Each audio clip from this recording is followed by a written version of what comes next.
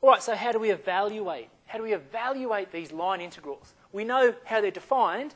It's just the path integral of the dot product of f with t hat, big T hat.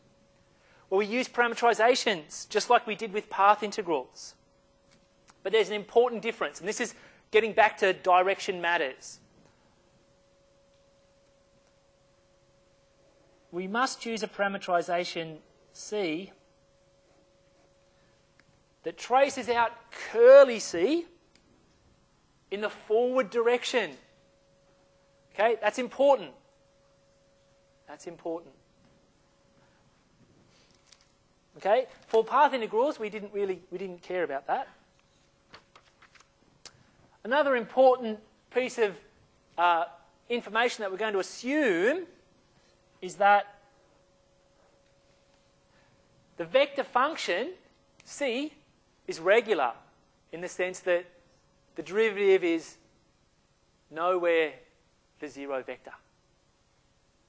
Why? Well, we're going to divide by the length of C dash at some point. So we don't want to divide by 0. Okay. In this case, C dash is a non-zero tangent vector pointing in the forward direction. So to produce a unit tangent vector, T hat, all we do is take the tangent vector and divide by its length. So that produces our unit tangent vector, big T hat. Okay, so how do we actually find this or compute this line integral? What's the actual computation involved? Again, glad you asked. From here to here, this is just the definition of the line integral.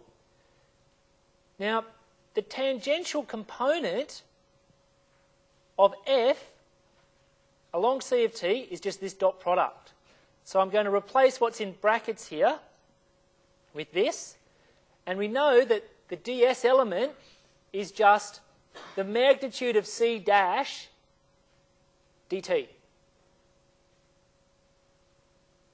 Okay, so I can now replace T hat C of t with this and cancel these things out.